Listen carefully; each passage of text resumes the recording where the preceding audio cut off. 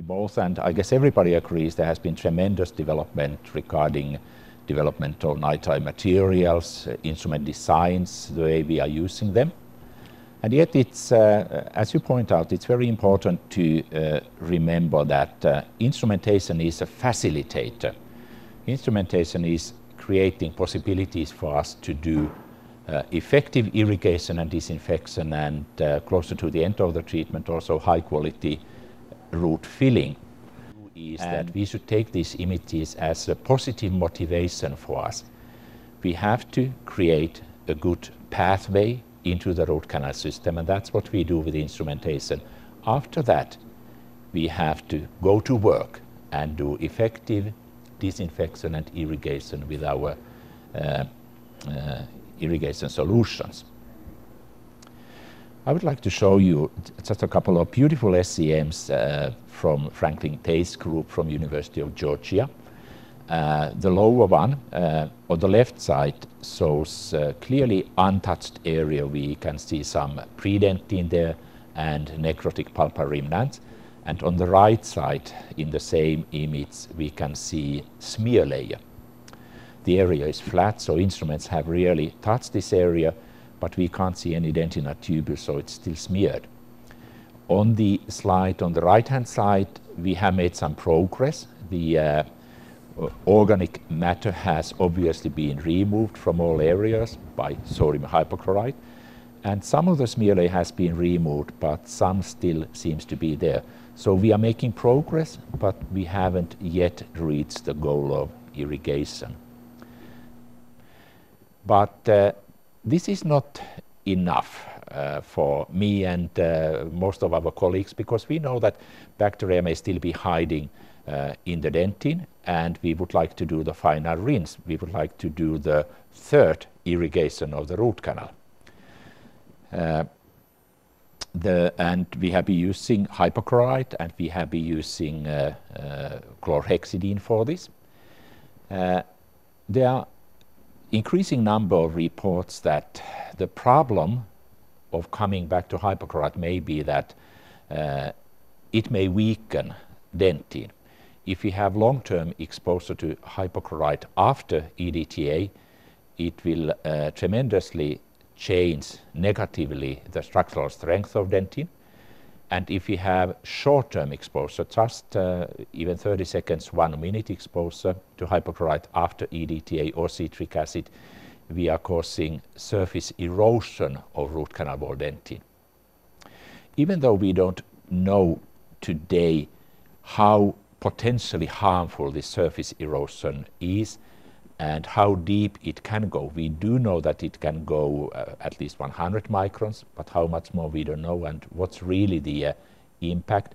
It's something that we would rather be without.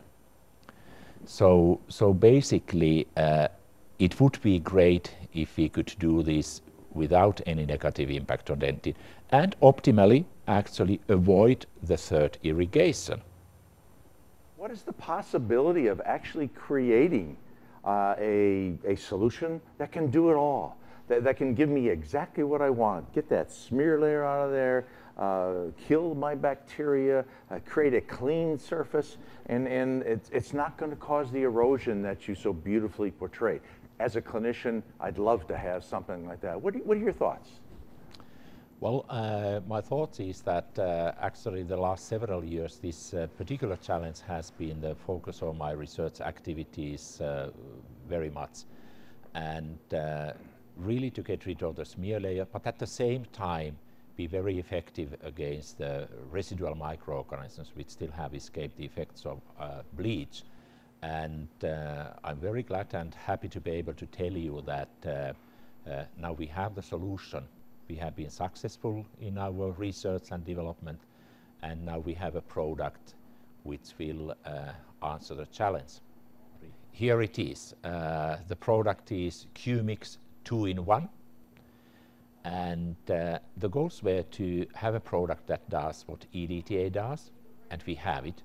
To have a product that at the same time kills bacteria effectively, and we were able to do that. And the third goal is that it should be simple and easy to use chairside. So Marcus, what you're telling me, you've accomplished your goal. You are giving to us, the clinicians, this solution that can remove the smear layer. We can gain access to the bacteria. We're kind to the dentin. And we've accomplished all these fantastic ideas that we had with one solution and one application, which is, I think, unbelievable for the clinician. But interestingly enough, what you've come up with now, we can achieve all of our goals, from disinfecting to removal of smear layer, not worrying about staining, and can be used in conjunction with the sodium hypochlorite. I think this is fantastic. What a breakthrough. And I think the clinicians out there are really grateful to have this available to them, and to all your efforts and the continuing efforts to ensure that this is at the highest level of quality possible. Now, if you take a look at chairside handling, it's pretty straightforward. What's really positive, it's pre-mixed, it's ready to use, has a good shelf life. The time frame is very small. Now, added to that, personally in my own practice, especially in pulps that are necrotic, I go ahead and do some agitation. For example, just using, for example, the endoactivator to do some sonic agitation, 30 seconds or so, and then add an additional amount of the QMix to the canal. I feel that with a tremendous level of confidence that I am really achieving those goals that we've been talking about right down the line. And so go ahead, the protocol, you mix it with your instruments, canal, irrigate with sodium hypochlorite. You can rinse that with water or saline, and then follow with minimal 2 millimeters of QMix. Dry your canal and obturate. It couldn't be simpler to achieve the magnification that we are with this type of product.